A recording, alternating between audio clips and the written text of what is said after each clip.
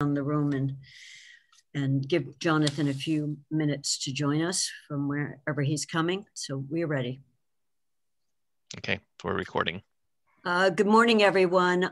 We apologize for whatever the glitch was that had us in 2 Zoom rooms, which is what the delay on the meeting start was, and we are trying to consolidate them. I'm Kathy Shane. I'm the chair of the committee, and we'll pull up the agenda in a moment. But one of the first things I want to do is go around the room to make sure everyone can hear and be heard.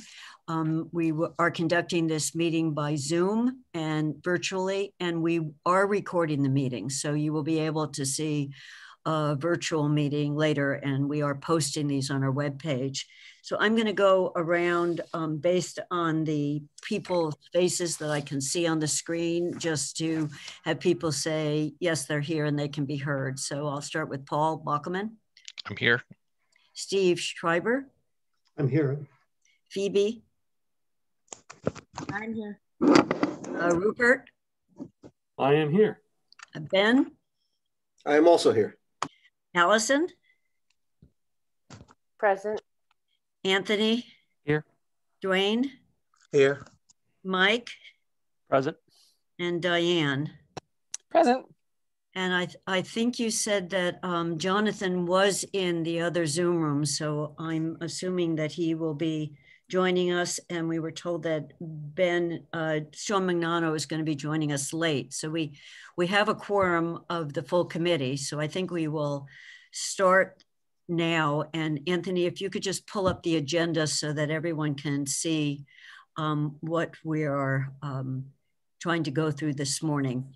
We're going to be reporting out on the MBA meeting on February 11th, which I think you all know because there have been a press release from the town. It was announced at the school committee that we have officially been invited in to the feasibility study, and we can talk about what that means in terms of timeline. The big point of business for today's meeting is to discuss and review the draft for the request for services for the owner's project manager, the project manager that we will be contracting with to assist the committee, the building committee, as well as the school in designing and making key decisions on the school. We do have a draft that was done by the subcommittee. I'm anticipating that we may have some changes or suggested edits to this, so the committee will take notes on that and to get to a final draft. Then the next after that is to discuss the proposed timeline for the OPM selection and key decision points and the roles of the subcommittee and the full committee in choosing the finalist, which will have to be done in a very telescope time if we want to make the June 7th board meeting for the MSBA, the panel that makes a decision on whether we're good to go with the selection of the OPM. And just for those in the subcommittee, when we were drafting it on the 11th of February, we heard the timeline, the earliest we could be in was June 7th, because some of the advance drafts we have to give to MSBA before we can go out and post the request. So you'll see in the draft, we've adjusted some of those timelines. And then the last, given that timeline, there's some just suggested meeting dates for the full committee, but these are all in a suggested for discussion. So with that said, let me see whether Jonathan has joined us yet. Jonathan and Sean are both joined us. Okay, so I think what we might want to do is just Mike and or Paul, you were both at the MSBA meeting when we were invited in. If you want to just give a quick summary of what we heard at that meeting. And then I've asked Jonathan, who's the chair of the subcommittee, to walk us through some of the key parts of the draft, which are the goals that we're setting out for the owner's project manager and the weights that we're giving. We have to say what we value in terms of the responses, and the high scorers will be invited for interviews and they become our finalists, and influences the decision-making process. So Mike and or Paul, if you want to talk about what we heard on the 11th. I defer to Mike. Sure. I can be very brief. I know the point of the meeting is much more at the OPM level, but it was a very pleasant meeting. We were, for a couple reasons, we were first, so that always helps. But more seriously, the MSBA noted that we'd completed all the tasks required to be considered to enter the feasibility stage, which we'll talk very much about the rest of the meeting as the first step in that feasibility process around the OPM. I want to thank Matt from DESE. He's the DESE rep on the MSBA. He made a point to note that our buildings are in poor condition. He was definitely gave us great feedback, was very involved in the last project, and just noted that he was really pleased to see us back again because he knows our staff and students really need a different learning and working experience than what they currently have. MSBA board voted unanimously to support the project to move to the next phase. Following that, there was a OPM module kind of orientation that a number of us attended as well that I'm sure Kathy and others may go over in terms of the steps and process there, but it was really nice. I know a couple of us, Paul and Kathy for sure, stayed on and got to see some other schools who were at the next stage, right? So they did all the feasibility entries, you know, 3 or 4 of us, and then they we're able to see what it was like at the next phase where there's much more detailed design. And that was really, I found it really neat. I think there was a lot to learn from districts, even if it was a secondary school, just, what they shared and their process. So that was really, Paul, Kathy, Sean, I know you were there and others, if there's anything you want to add, but that's kind of the quick summary of the meeting. It's like they vote and then right away you're whisked away to an orientation for the next phase. They're very efficient, which we appreciate. But Paul, Kathy, others, anything I'm missing? I think the only other thing is I did stay on for the module, as did others. And when we got to the groups that were ahead in terms that they were starting to say their project and what they were doing, one thing of note is there was at least one net zero energy project in the pipeline for elementary schools. So we will have other places to look outside of Amherst for what those designs are, what they're thinking, and there is more than one elementary school in the pipeline as well. So it's not, some of them were vocational schools and high schools, but there was one elementary school that is basically just ahead of us, like 6 months, 7 months, not they're already putting a shovel in the ground. So I found that quite interesting. And then the thing that we had been warned or cautioned by Mike is that there is a schedule that MSBA has, and they work with us every step of the way. So even on the draft of the request for services that we're about to review, that we're drafting, they want to see that draft 2 weeks before it goes into a register to make sure that we've followed their template, that there's nothing that either that we're missing or that we did things that they have comments on. So that sets our timeline, because then they want it to be out for a certain number of weeks for responses. And that means and then they need our final selection at least a month before they take it to a panel, so it's each step of those things puts several weeks of time in it that's out of our control. I mean, it's in our control that we have to meet that deadline, but then we have to wait. So I think I'm going to turn at this point to Jonathan, who was chair of the subcommittee, and Anthony can pull the draft up, which we sent to everyone. And this is very much a draft. So we've had a couple readers send in some notes, but anyone should send us in some notes on if they see things that aren't quite right, either in the background section or some wording they want clarified in later sections. So I'll do Anthony, maybe we can scroll through so people can get a sense. There's just a basic introduction that was sort of more or less boilerplate on what we're doing. And then this background section, most of it was pulled from the original statement of interest that we submitted as a town, but it was updated to what we've done since that statement of interest, and gave a sense of where we're going, and including that we've done a space study in the middle school that determined there is enough room for the sixth grade to move up if we go in that direction. And so we do need to make sure all of these pieces are accurate. So all of this is the background for the bidders who are coming in and looking at this. And I'm now going to turn it over to Jonathan, whereas when we started filling in what the goals are we see for the project and what weight we've assigned to various characteristics of the bidders. So Jonathan. Good morning. So Anthony, yeah, why don't we start there? As Kathy said, a lot of this document is sort of packaged boilerplate that comes from the MSBA, but there are parts that we can fill out and need to fill out. And one of the first and most important here, if Anthony scrolls up a little bit further, is the project objectives. Whoops, sorry, we'll get to, sorry, yeah, there you go.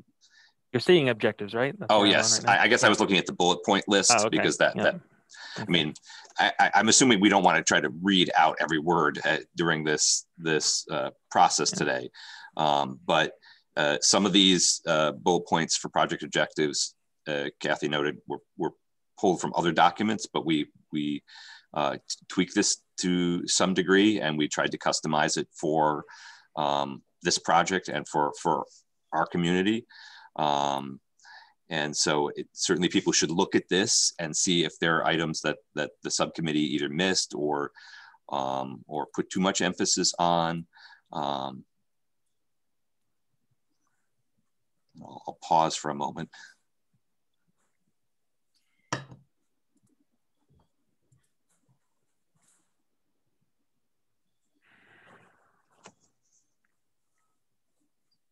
This is kind of one of our big sort of not instructions, but it's one of our opportunities to tell the OPM who will work for us what is important to us as a community. Can I ask a question? Yes. So dedicated space for music, computer, and special education. Why were music and computer sort of separately identified as opposed to like art and PE and other specials? Kathy, did that bullet point get pulled from another document, or maybe Anthony knows the answer to that one? Anthony may know, because that was originally in Anthony's starting draft of this. I think that particular bullet point came from the Fort River study. I think that phrasing.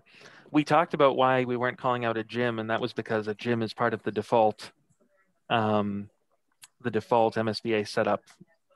We did not discuss other art spaces. So maybe that needs an inclusion. I'm not sure. And I see Mike's hand up. Yeah, Mike.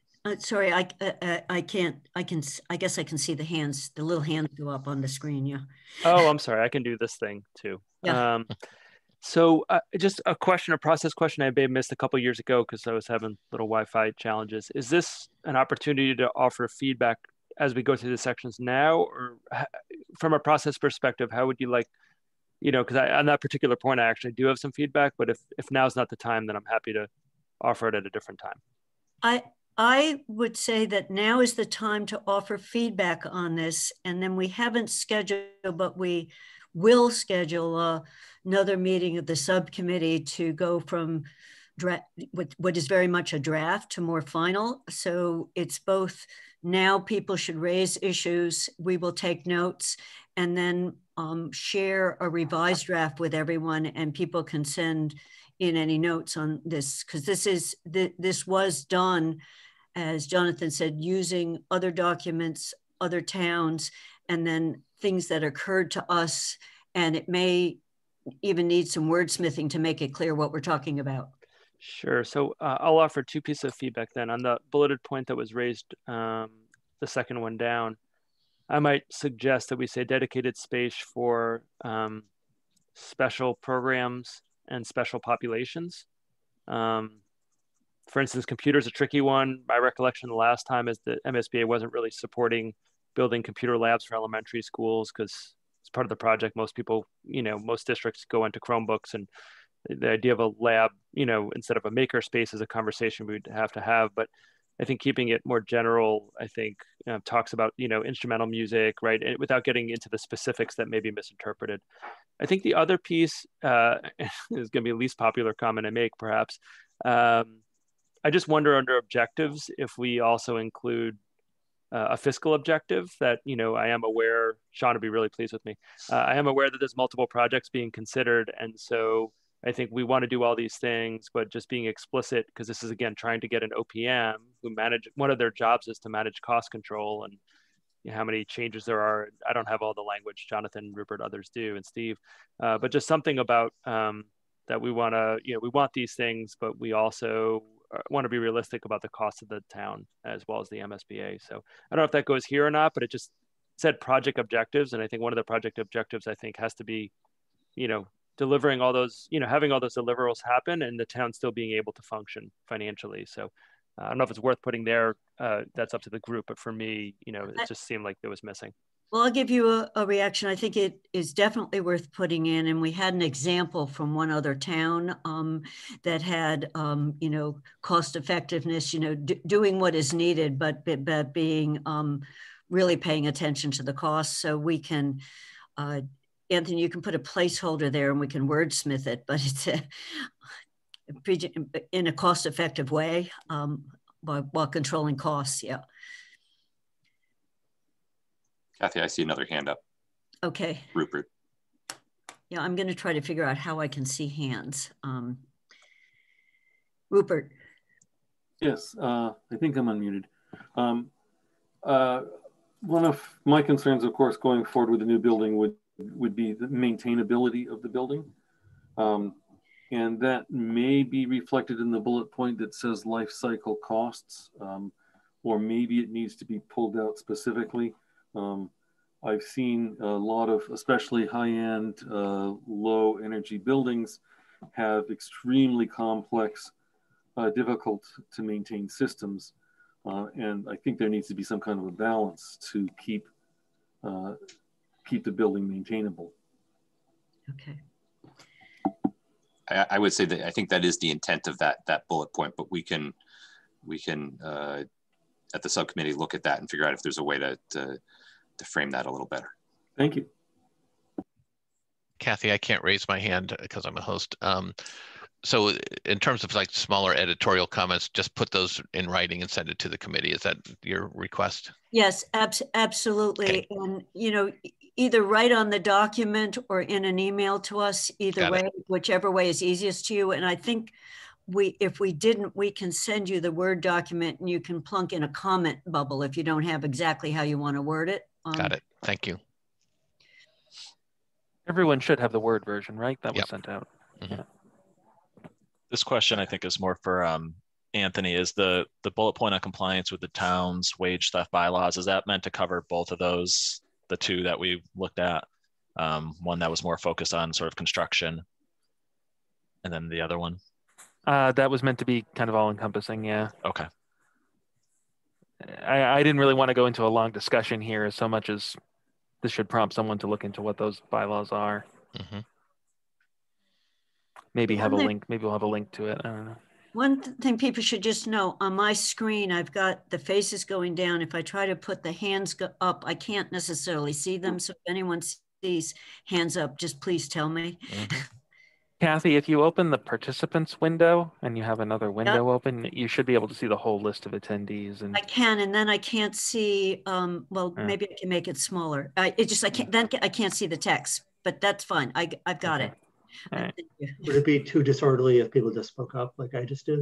I don't mind if people just speak up. So, because we don't want to move through this when people haven't had a chance to read. One of the questions I asked was auditorium space. So the same way people just called out special programs. If we call out an auditorium space, I think it says that we definitely want one in the school. And I'm certainly not against that, but I just think that there should be some agreement that we do. I grew up in a grade school that we use the gym and it was what did you call it, Steve? Gym auditorium. You know, there was cafeteria. yeah, we had something that worked in two ways, but you know, so it's things like that I think we set these as goals and objectives, but we are somewhat saying what the content of the building will be at this point too. This doesn't necessarily lock us into any particular configuration of the building, but it is a communication of the community's goals. Right.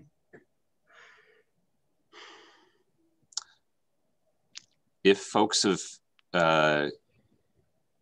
feel like they've given the comment they want to give, we could move on, but I don't want to rush things. Yeah, I just have one other comment, Jonathan. Is the creation of a net zero energy building, is the Northeast Collaborative for High Performance Schools, is that redundant?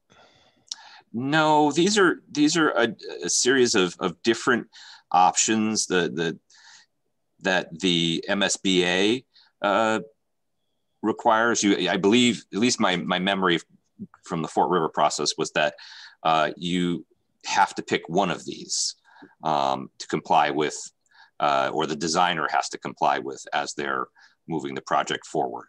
And that, you know, net zero is really, that's a town requirement that's sort of on top of that. And so I think there's value to having all three items while they all get at a greater interest in sustainability.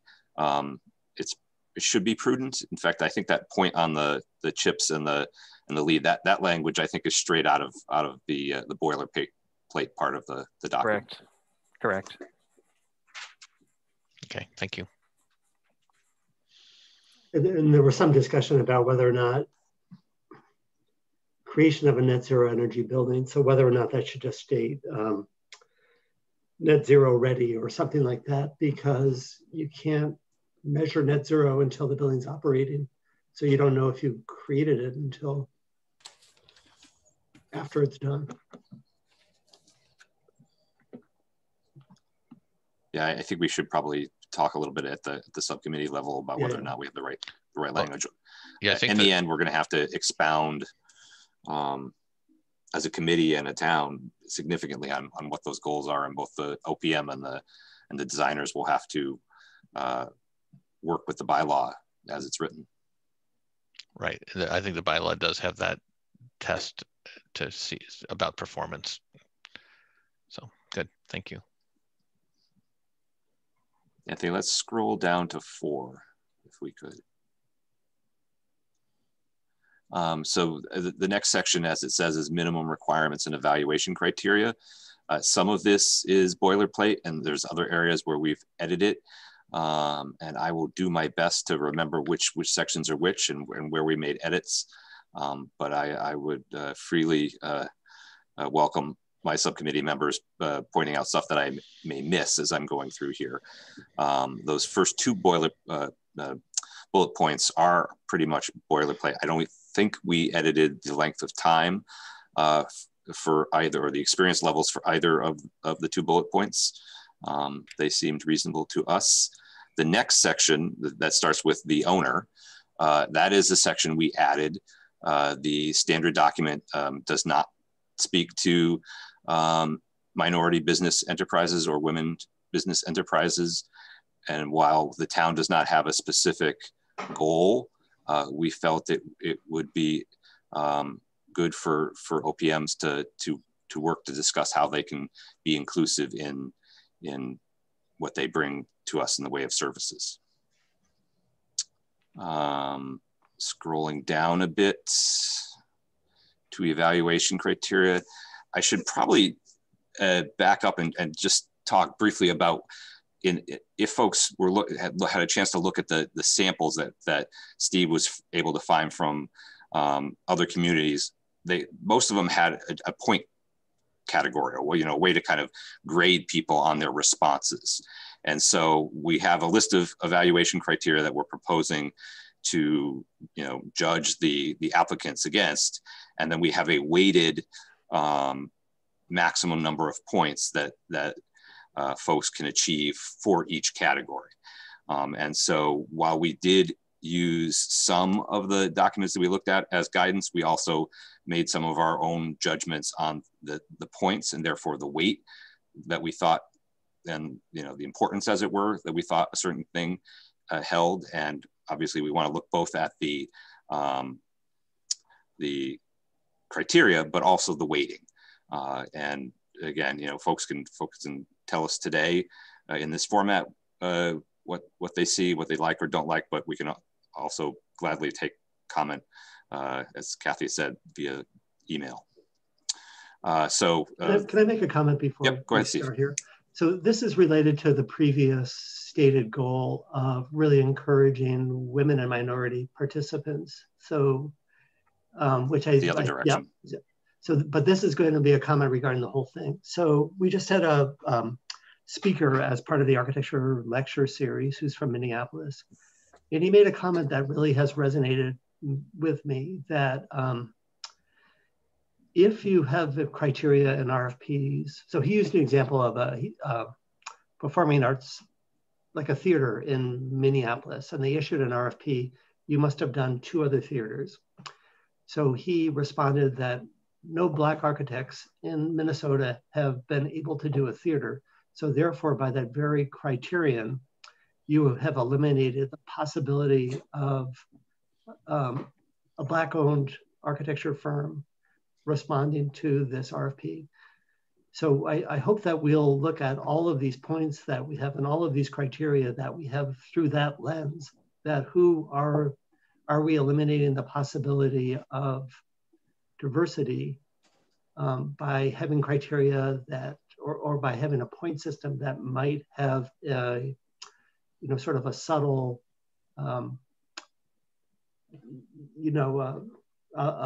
bias like that in it. So I didn't mention this to the subcommittee because he literally just spoke, at our school, but I thought that really resonated with me. And I just want to ask a question on this to show my ignorance of OPM versus the designer and the architect roles here. At the point we're choosing a project manager, we haven't yet chosen the architect and the designer, although we're setting the stage for all of that. So do some of those concerns you just raised, Steve, particularly come in when we are picking the group that's actually going to design the building for us? Absolutely, it'll come into play then also. And so we should I would suggest that we just be really careful as we look through all of these points to consider whether or not there's an implicit, slanting of our requirements towards, something. So the thing I hear by looking at this is that we sort of value everything about the same. Everything gets 5 points. There are a couple that get 10 points. And it seems like that doesn't really establish what our highest priorities are other than the ongoing maintenance and knowledge of net zero, because they get twice as many points as everything else. And I just wonder if we truly do value everything the same, that putting together a website is as important as knowledge of the state building code or whatever it is. I'm not sure which would have more importance to us, but it seems like,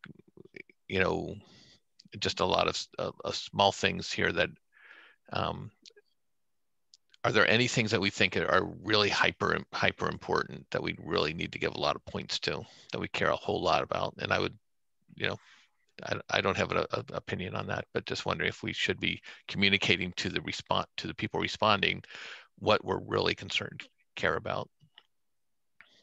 Well, certainly at the subcommittee level, the ones that got the 10 points were ones we were valuing a little bit more than others. Mm-hmm. It doesn't necessarily mean we hit the right the right note, but kind of management, the ability of the OPM.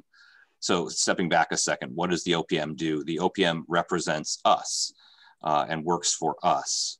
And now I'm speaking for me personally, their ability to communicate for us and to us and with the designers and with the community that's something that seems very important to me. Likewise, the having the knowledge about it, how to get to a net, or at least try to get to the net zero requirements seemed important. But others may value other items. And just one other thing I thought through, Jonathan and Steve had come with two possible ways of weighting this. One is just the straightforward you're seeing here, and another was extra weights, like if you were extraordinary on something, you got double the count. But if you look through this, the capacity and skill, the knowledge and the team you're bringing to us, if you add those three together, it's a lot of weight. So that you've done this before, you're bringing a team we really like, and they've got enough time to do it. They're dedicated time. And then that capacity and skill thing, we've given a lot of emphasis to what team are you proposing to us, and what knowledge do they have, and what evidence do we have that they've done a good job in the past. The other thing. Yeah, they're heavily weighted in the cluster of pieces.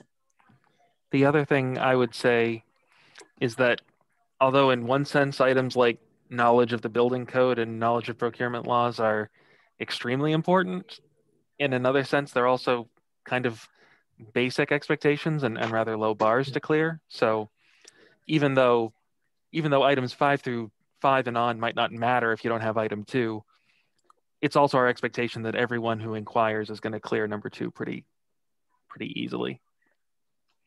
So if we're going to differentiate them, having a bigger point spread somewhere else. So you could, or the other way you could say it, Anthony, is you could lower the points you're giving for 2 because everyone's going to get them, and put it back down. At one point, financial stability was only given a 3, and then we realized we were 2 points short of 100, so we gave them 2 more points, just to be rounded back up. But we could look at those again and say, if we really think they're not going to, if they're not a viable company, they're not going to make the cut either. So we could lower points and redistribute a few points to make more of a differentiation would be one possibility. I think Mike Morris has his hand up. Mike? Yep. So I think that's right. I agree with all the comments that I heard. And I think the thing just for people who haven't been through a process like this before, is this is really good to define the package by which we evaluate them, right? So most of the people on the call, some of the people on the call, we have a lot of architects in this call, aren't going to be able to answer and evaluate number 2, right? So I think, the point differential for me, I'm not going to weigh in on what should or shouldn't be how many points.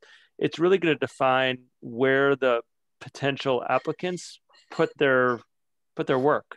So if there's more points for familiarity with net energy zero building projects, we can then expect that all the architects, whether they've done one or not, are going to invest a lot of resources into describing how they would approach that. So I think, the points piece, I would, in general, you're going to probably find lots of qualified people to do this role. And so I think that the advantage of being more, to Paul's point, of being more clear on the points is that's really going to define and let the potential applicants know they really care about net zero bylaw.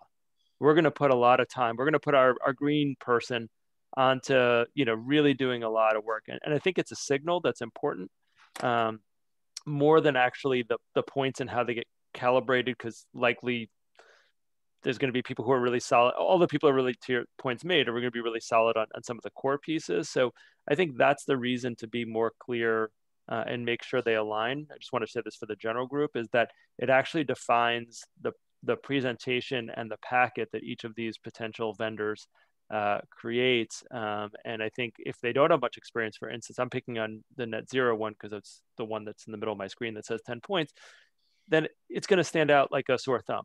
Right. And so I think that's more than just how they all add up together.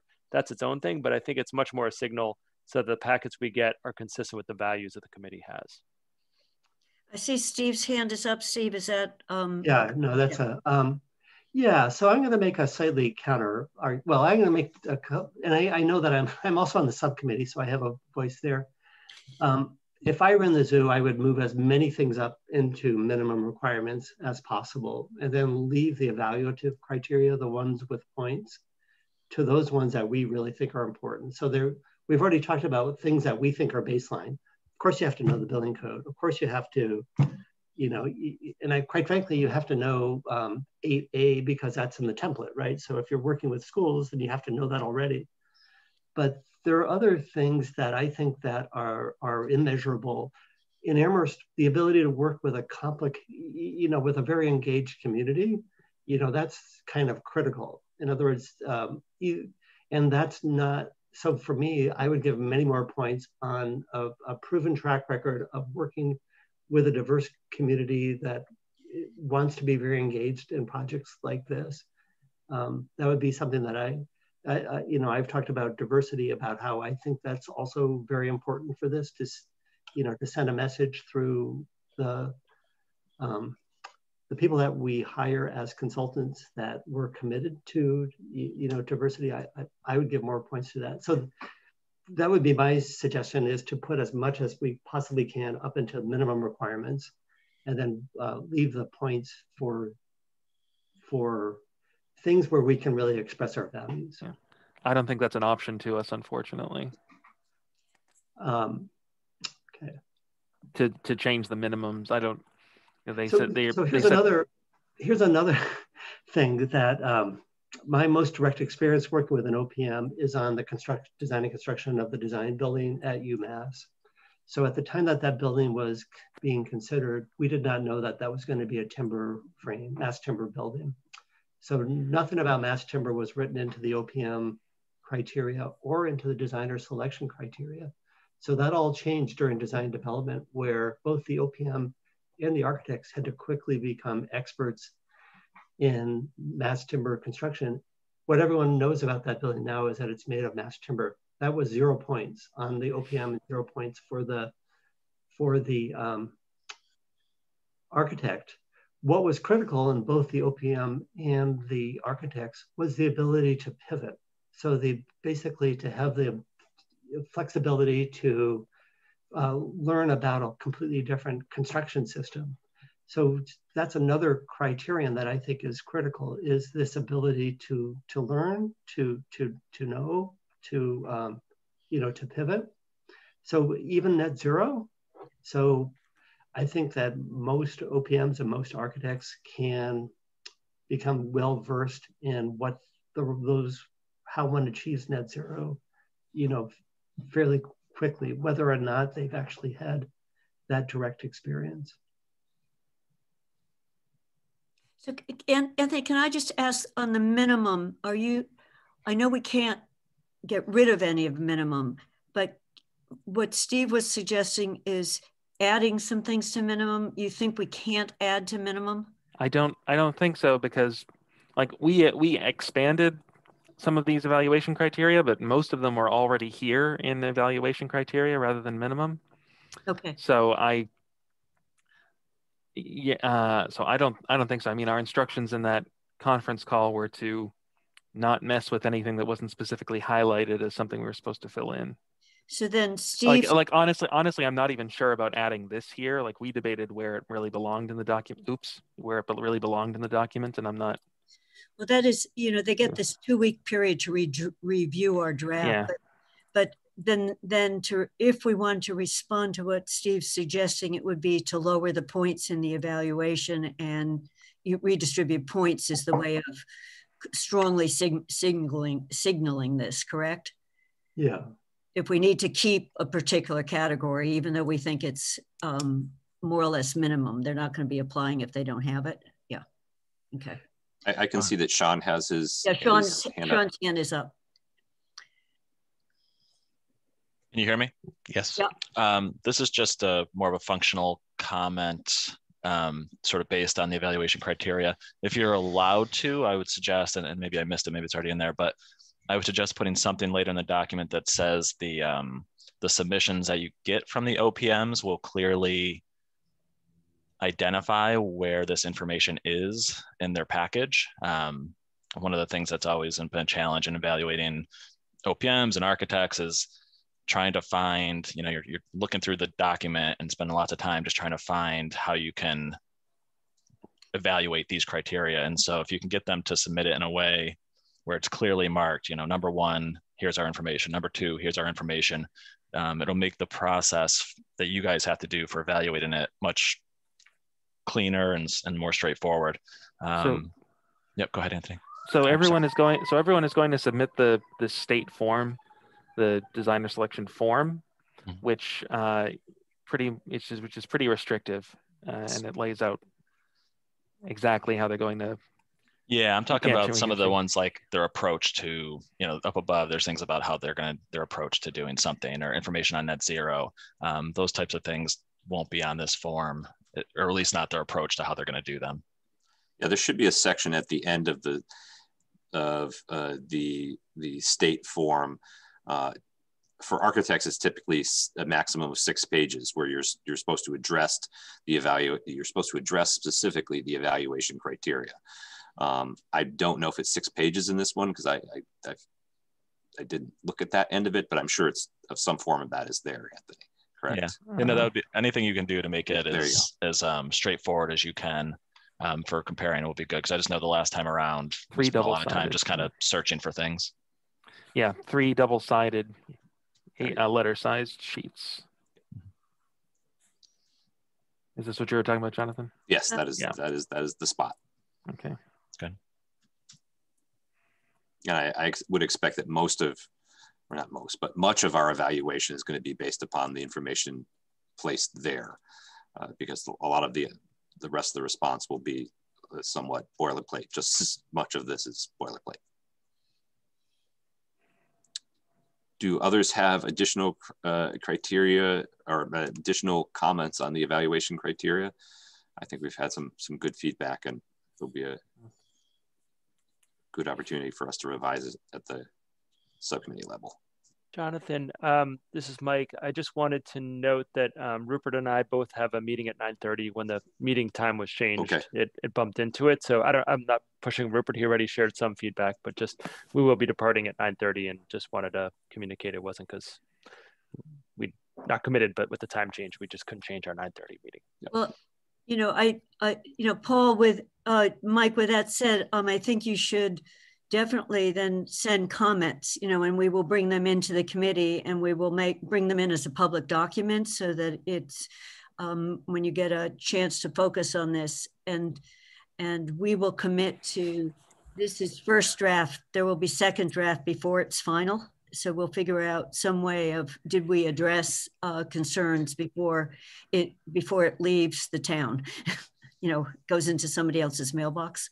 Yep, that'd be great. And I think maybe even with the minor edits, when they get cleaned up, if we send it to the full committee, I know Rupert and I will get back to you in a timely manner. So maybe Anthony, just go next to the timeline on all of this. Yes. So this does not reflect the information we received at the meeting after our last subcommittee meeting. These are the old dates. Okay, so the one I think I sent everyone, I went and changed those dates, but that's fine. So these have the old dates in them, but now the target date is June 7th.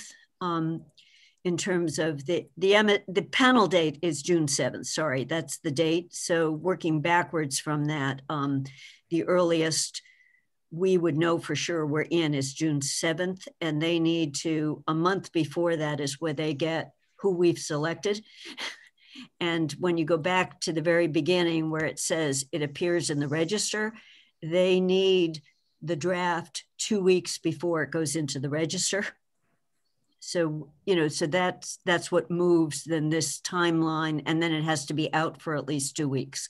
So that's the schema that we've been put into, that's responding to them. So in between that, it's respondents come back to us, we do an evaluation of them, we select a short list, we do interviews, and then we select a finalist. So the question here is when what piece comes back to the full committee versus a subcommittee.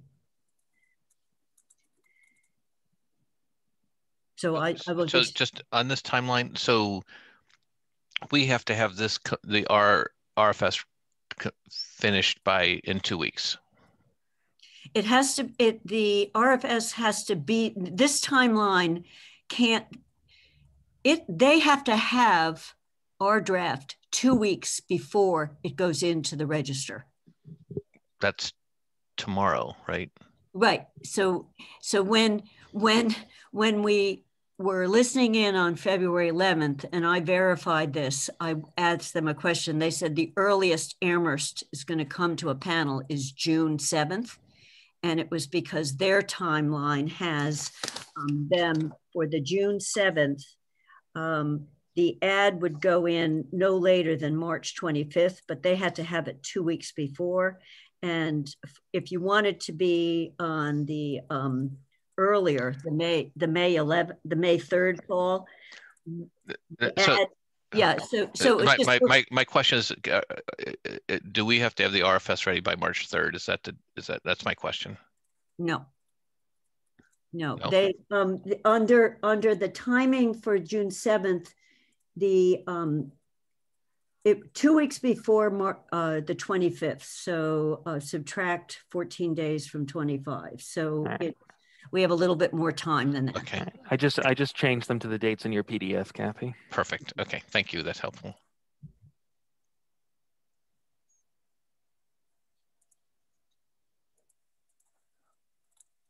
Okay. So that's what it actually comes out in the register. You have to do it a few days before for them to post it, and then they want it 2 weeks before. Okay. And I said, if we can get it to them earlier, we can post it earlier. This is a deadline if we want to get to June 7th. So if we're ready in a week, they will review it as soon as we're ready and give us a go ahead and post it, which would give us a little bit more time in the timeline to get the responses back and evaluate them. So we could look at our own, what's possible for us to do a selection process that makes sense.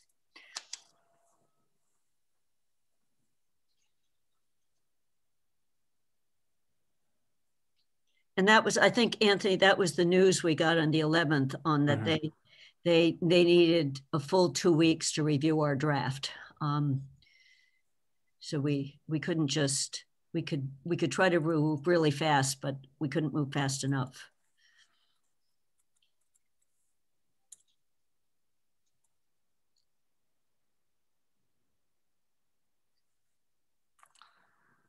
And then the rest of that section is pretty much all boilerplate.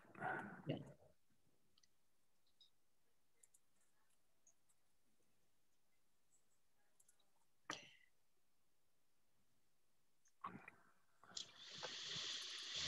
So just, I don't think we have to make a decision right now, but when we look at the next time we would meet as a full committee, it's at what point in the, everyone can get a revised final draft before it goes out. And then it's a question of, in the selection process, when we're down to 3, on interviews, Mike is either waving goodbye or are you waving goodbye? I am, yeah. Rupert and I do need to get on another call. Okay. Thanks, everybody. Appreciate it. But we'll follow up as indicated with the revised draft and offer any feedback we have. Okay, and future meetings will be at 7:30. We'll make the posting in time. Oh yeah, no, and I don't have a preference. It was just that we both already had another meeting scheduled. If it works better to be later for folks, that's sort of arbitrary to me. It's just this week, this time I couldn't change a meeting that was already set. Okay, so maybe Anthony, I think you could take this down at this point.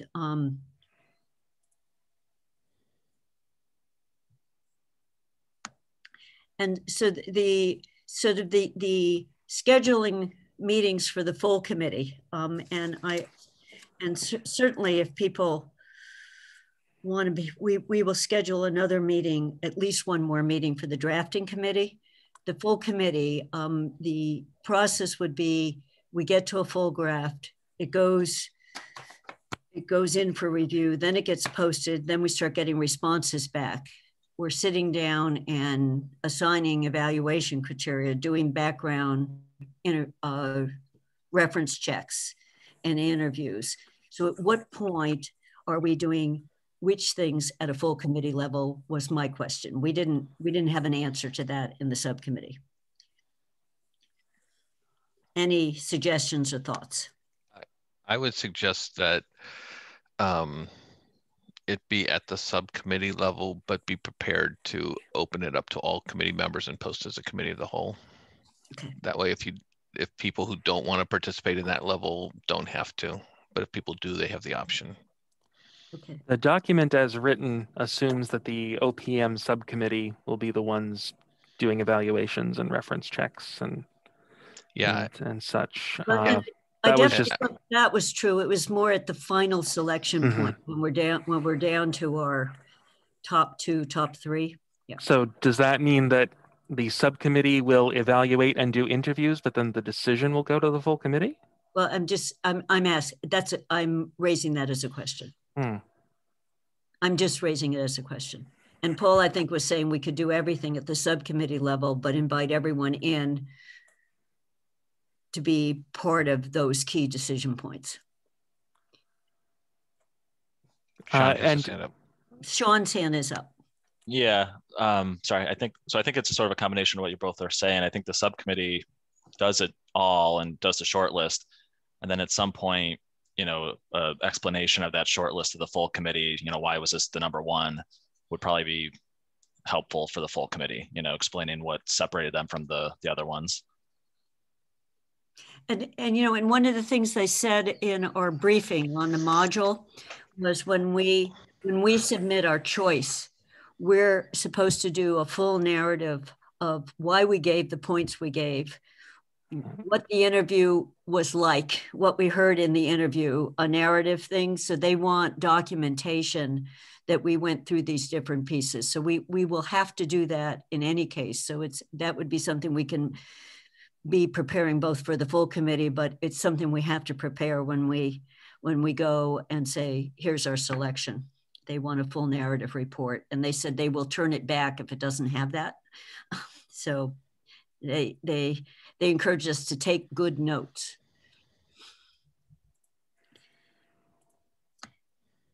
Any other thoughts on this? Because we can kind of think this through on when we would next meet as a full committee then. Everything will be much more active in terms of the full committee once an OPM is, when our office, the owner's project manager is on board, and there's going to be some waiting time once this is out. But I think we could be talking about what the steps in the process are going to be, so we can set a date for March and set another date for April if people are ready to do that now, or I can send out potential dates.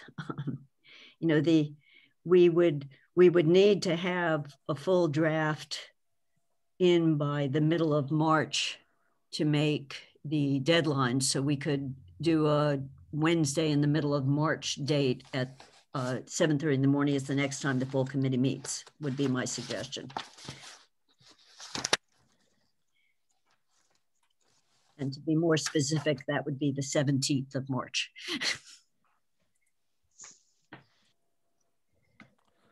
The 17th of March is the next full committee meeting?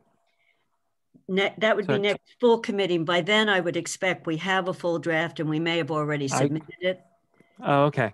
So we're not looking to the full committee to approve the final draft then. We'll let the subcommittee do that.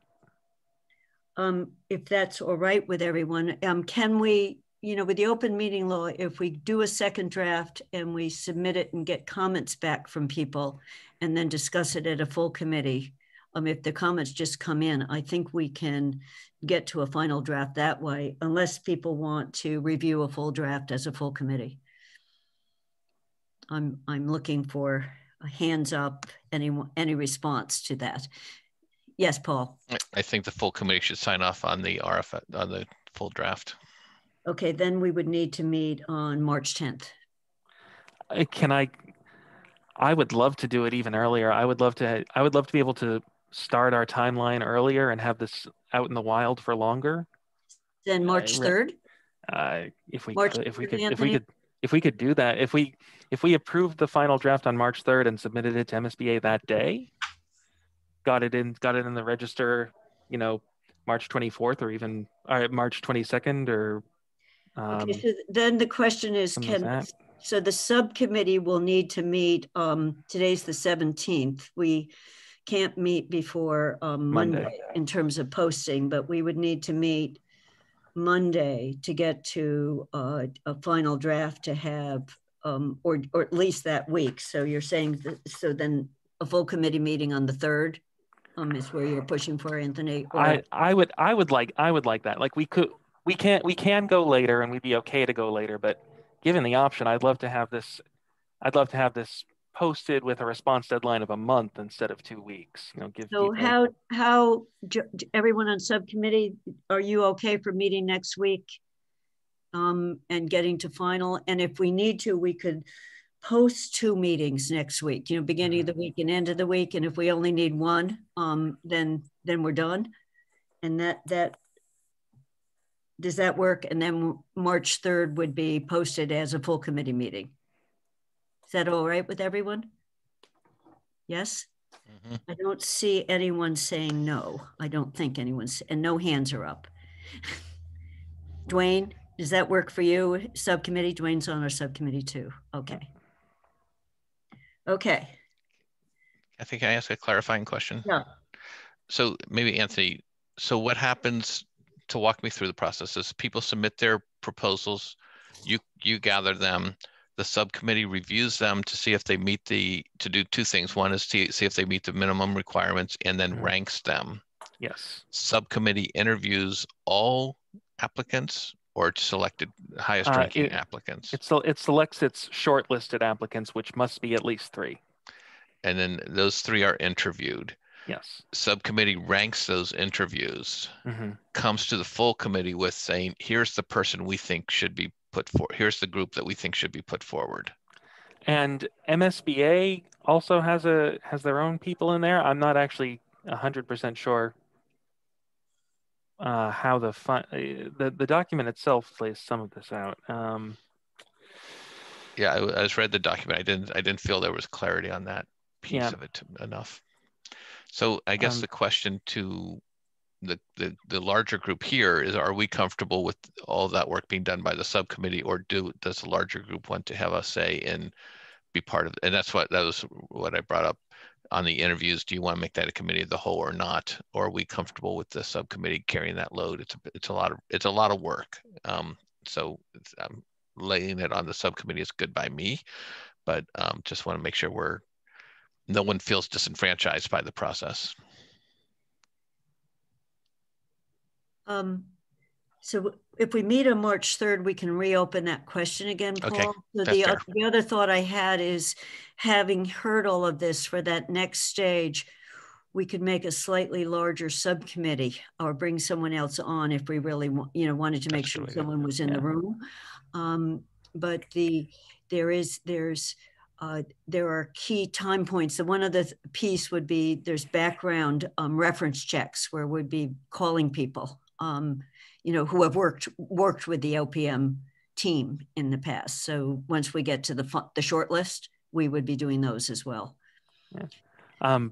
I would be happy to take all comers as far as who wants to participate in interviews and look at the shortlisted finalists. But my strong preference would be that anyone that wants to be involved at the end should probably be involved in the whole process, like receiving the initial applications and reading them and hearing the feedback from references. Like coming in just to do the interviews, I think would be a difficult.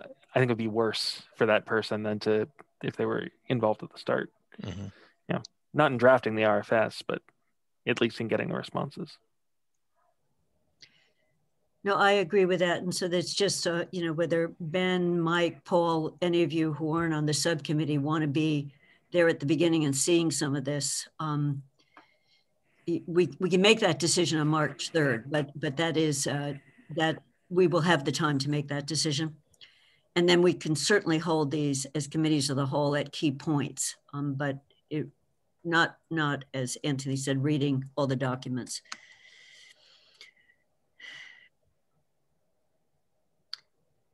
Is there anything else? I'm going to open it up for public comments if the committee doesn't have any other comments. I don't see any.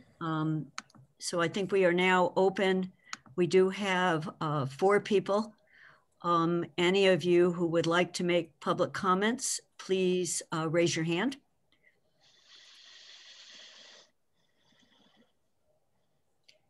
And please know that you can also send us comments by email. And the subcommittee, when we're looking at the draft, will be taking those into account as well. I'm not seeing any hands up. I'll give it another minute. No, I don't see anyone indicating public comments. So I think we are finished with the agenda. We will send out a meeting notice and we'll make sure we get it posted in time for March 3rd, 7:30 in the morning for a full committee meeting. And we will post our subcommittee meetings for the draft you've just seen and revisions that people have already remarked on and or some that have been sent to us. We'll be discussing them as a subcommittee. I think if I don't see anything else, I think we have completed our business for today. I don't see any hands up. Move to adjourn. Then there's a move to adjourn. Is everyone in agreement? All right, just raise your hands. We're ready to go. Thank you all. Thank you all for joining us. Thank you, Kathy. Thank you, everyone. Bye. Enjoy Vermont. Thank you.